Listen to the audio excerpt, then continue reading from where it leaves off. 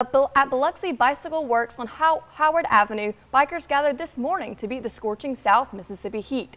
Our cameras caught up with the group as they set out for their 6:30 a.m. ride. These early birds meet every Wednesday in July to enjoy each other's company in the cool morning breeze before the sun fully rises.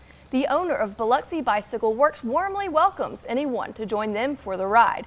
To be a part of the fun, all you need to do is show up to the shop at Howard Avenue with your bike and helmet. On some of our Friday fun rides, we get over 100. So this is kind of a small group, but for the Gulf Coast on a Wednesday morning at 6:30, I think this is a pretty good sized group. Information about these community riders, check out Biloxi Bicycle Works Facebook page.